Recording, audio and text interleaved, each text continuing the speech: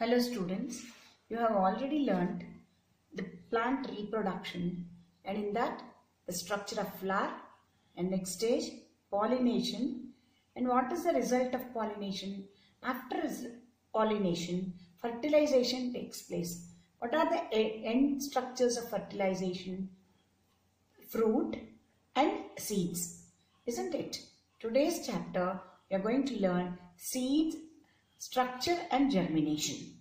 Got it? It comes under the unit 3, plant physiology. Is it clear? Now, what is seed then?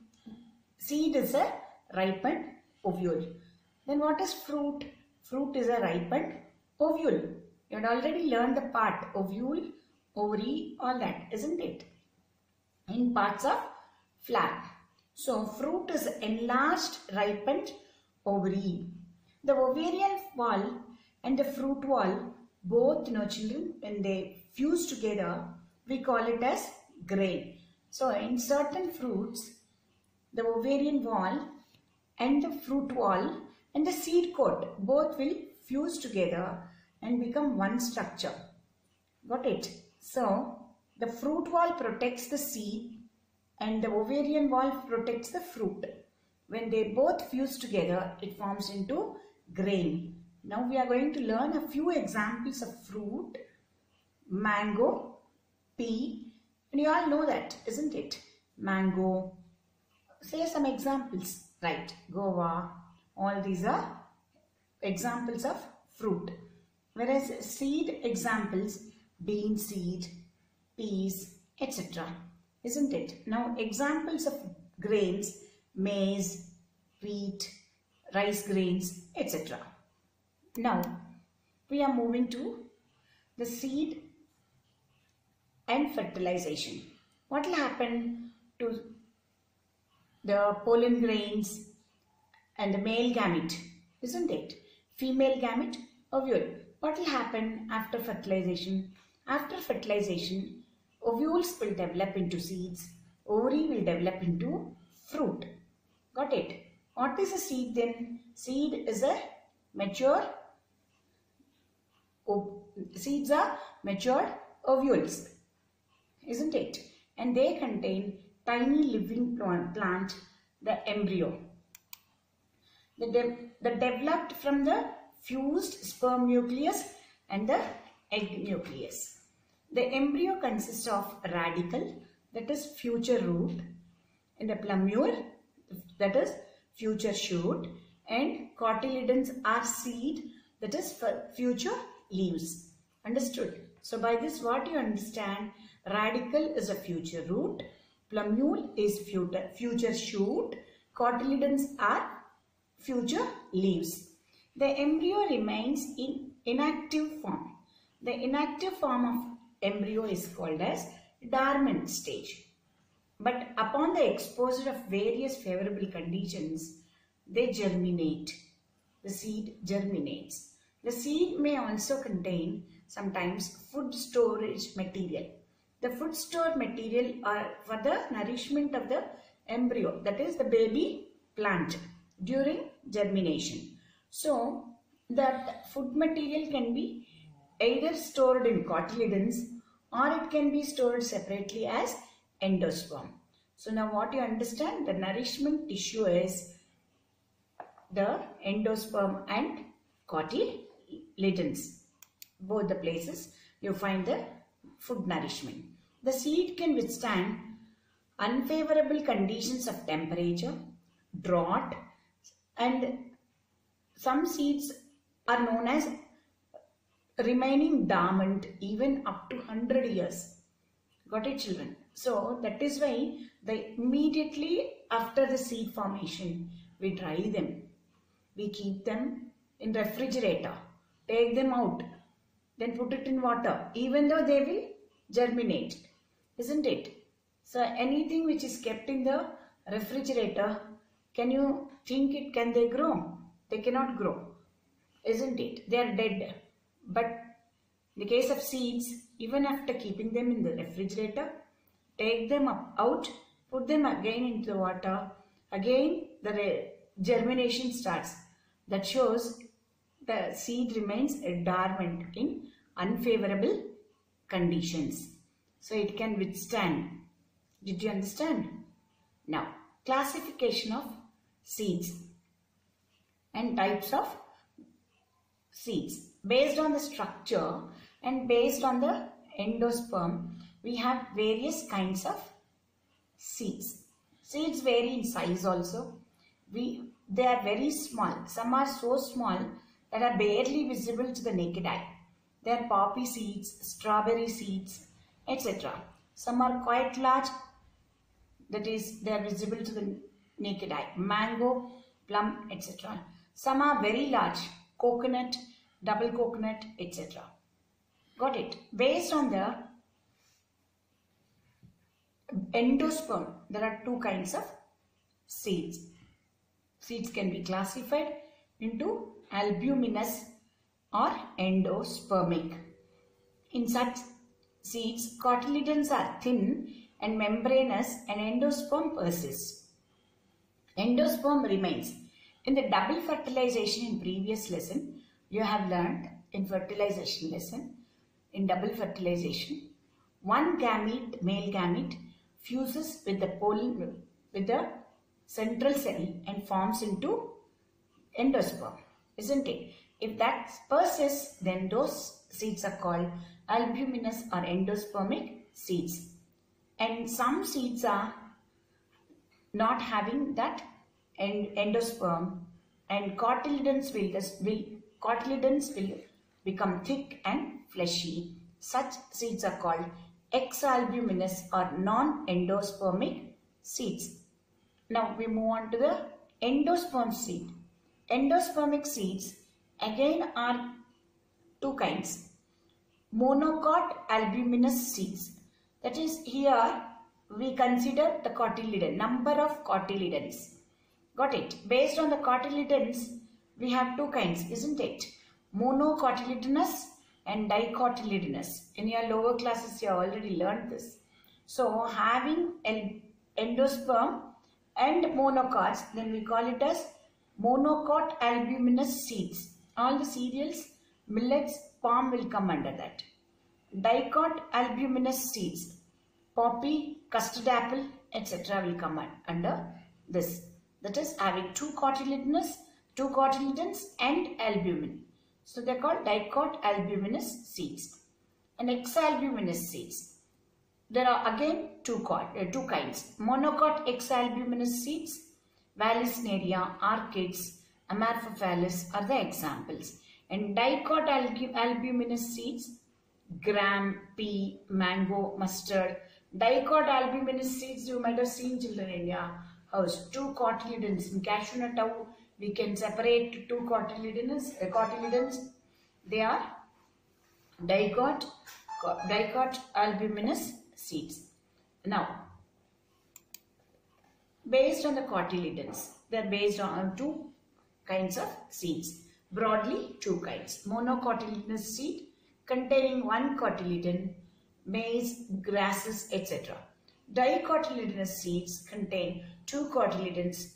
Example, pea, gram, bean, etc. So, bean is a dicotyledonous seed. Now, we are going to learn structure of bean. Structure of bean seed. So, the bean seed has the following structures. There are a number of different kinds of beans children, such as broad bean, lima bean, French bean, etc. But the general structure of their seeds is the same. Most of them are kidney shaped with the convex at one end and another end concave side. Got it? Like a kidney shield. Convex and concave surfaces. Bean seed has two coverings, namely testa and tegmen. Together we call them as seed coat. Seed coat consists of testa, the outermost hard brownish covering it is. It protects the delicate inner parts of the seed from injury and from the attack of bacteria, fungi and insects. And tegmen, it is a very thin layer lying next to the testa and also protective in nature. This is also protective in nature. In jackfruit, we can clearly see two things separately, children. That is the testa, thick plastic like, and the inner pink color tegmen. Now we are moving to the next part of this bean seed, hilum. Hilum is a distinct whitish oval scar on the concave side of the seed. It represents the spot where the ovule was attached to the ovary wall through placenta. Got it? You have learned that this tissue to which the ovule is attached is called placenta, isn't it? That spot is represented as a white color spot. Most of the seeds, particularly in rajma and lima bean, French bean and all, you will find one dot, one line, white color line. That line is called hilum. It's a distinct whitish scar. And below that, there's one small pore, a tiny pore called micropyle. Micropyle is situated close to the hilum. It marks the opening through which the pollen tube had entered the ovule. Micropyle has two important functions. When soaked in water, the seeds absorb water mainly through this micropyle and make it available to the embryo for germination. It provides for the diffusion of respiratory gases for the growth of embryo. That means the required water and also the respiratory gases both enter through micropyle to the seeds. Got it, children? Now below the micropyle we find cotyledons. Got it? Below the seed coat are two thick cotyledons, and their functions are they contain nourishing food for the embryo and they protect the embryo. Now embryo. When you carefully observe, now children, separating two cotyledons, you will find a tiny embryo which can be easily attached to the one cotyledon. Not to the junction or on the two cotyledon. One cotyledon, the embryo will be attached. Usually peanuts, when you take the fried peanuts separately, you separate cotyledons, on top of it you will find a small tiny embryo. The embryo consists of two parts. The radicle, which later forms the root, and the plumule, which later forms shoot.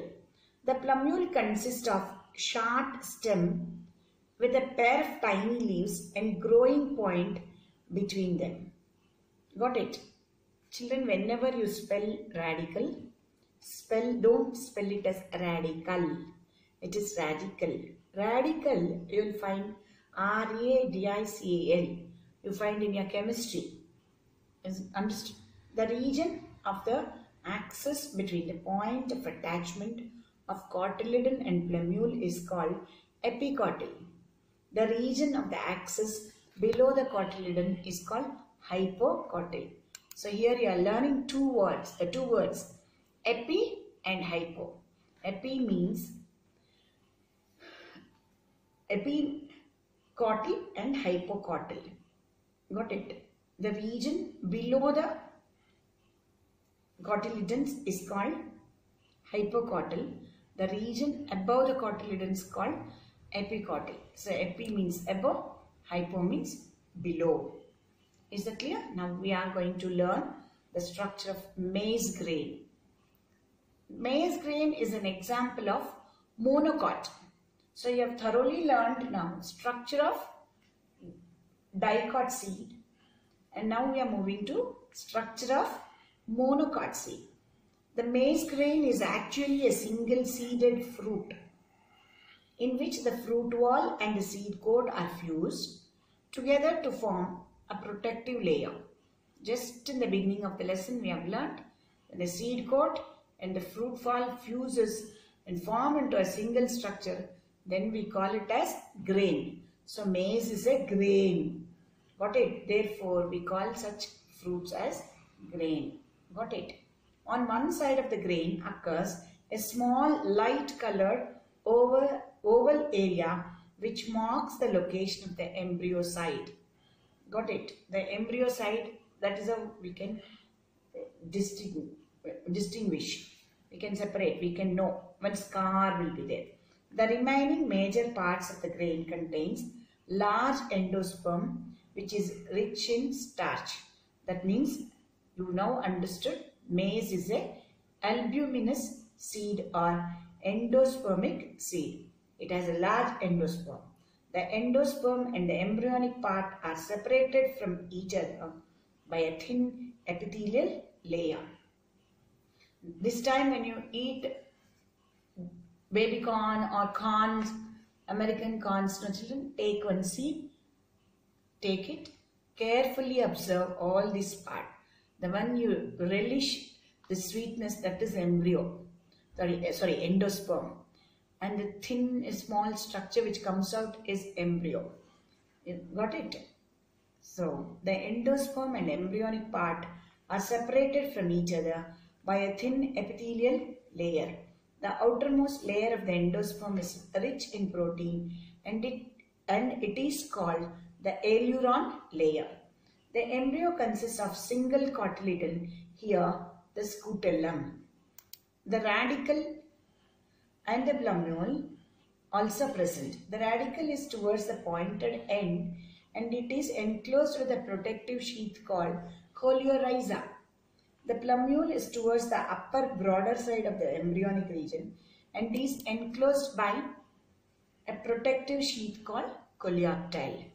Got it? The maize grain is monocotyledonous and endospermic. Some other examples also we have for the endospermic seeds. They are rice, wheat and oat. Now we are going for differences between monocot seeds and the dicot seed. If you take monocot seed, we have learned maize. If you take dicot seed, we have learned bean. So now, bean has two cotyledons. Maize has one cotyledon and it is called as scutellum. Bean does not contain any endosperm. Maize has large endosperm. Bean has large embryo. Maize has small embryo. In beans, plumule leaves are folded and maize plumule leaves are rolled.